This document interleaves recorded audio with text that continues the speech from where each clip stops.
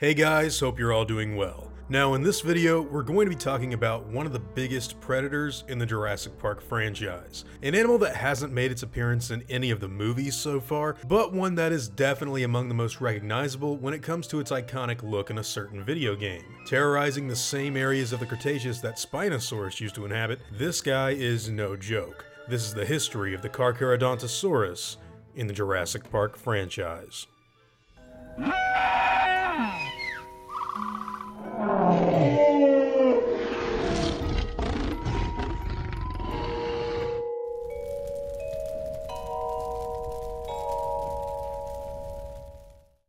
Carcharodontosaurus made its first appearance in the franchise in the 1999 video game called Warpath Jurassic Park. Here the dinosaur is shown to have a home arena that looks similar to the scene in the first movie where Alan Grant and Timmy are trying to avoid the car that was falling out of a tree. Its gameplay is pretty similar to what you'd find in both the Giga and Albertosaurus in the same game. Around 4 years later, in 2003, the Carcharodontosaurus would return to the world of Jurassic video games by making an appearance in the popular park builder Operation Genesis. Here the dinosaur was given what is more than likely its most iconic look in the franchise. The Carchars in this game have a very dark jet black skin color, and on the tops of their heads, they also sport a blood red pair of crests above their eyes. This color scheme is noticeably similar to that of the infamous Demon Carnotaurus toy that got released by Kenner in the early 90s, but that might just be a coincidence. While not on the same level of notoriety as either the Spinosaurus or the Tyrannosaur in Operation Genesis,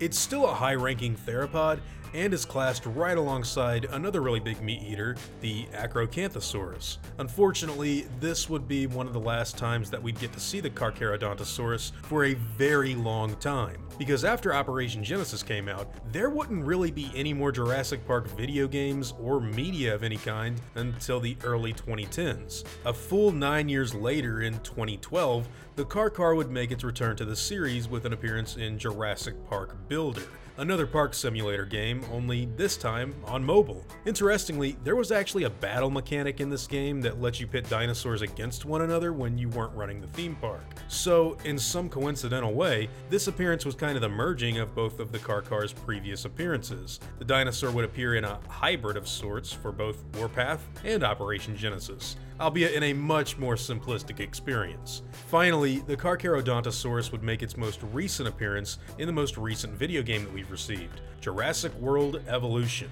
Here the dinosaur was given a pretty big redesign, and it doesn't look much like its Operation Genesis counterpart at all. Nowadays, the base Carcharodontosaurus is shown sporting a tan body with an assortment of brown stripes. Its back is also adorned with a lot of raised spikes this time as well. This really completely changes the way I thought these animals could look in the context of the Jurassic franchise, and it's kind of hard for me to really pick between which design I like more, the one from the original Park Simulator release or the newer one. Anyways, that is the complete history of this dinosaur in the Jurassic Park franchise. So far, it's only been a part of some of the video games that have come out to support the movies, and it hasn't yet been featured in really anything else at this very moment. There's always the possibility that it could appear in a future movie or side story that gets released for Jurassic World, but given its kind of small number of appearances so far, I would kind of doubt that we would be seeing it anytime soon. With that being said, what do all of you guys think? What is your favorite appearance of the Carchar in the series so far?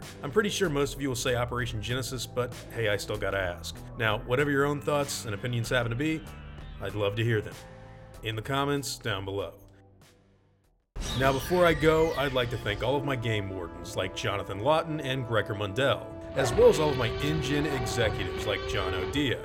I'd also like to thank all of my park workers and InGen hunters as well. Zorky Moose 67, Philip JT, Amanda F. Sweat, Janny, Toby Walker, James Thompson, Michael Tribble, Sean Gilmartin, and Adam Robertson. It really means the world to me that all of you guys enjoy what I do so much, and I'm extremely thankful to have all of your really incredible support. Now, I'd like to thank every one of you for watching today's video, and hope you all enjoyed the content. If you feel like I deserve it, I'd appreciate the like and hope that you'll consider subscribing if you're interested in hearing from me again. I'll see you all in the next video, guys, and as always, take it easy.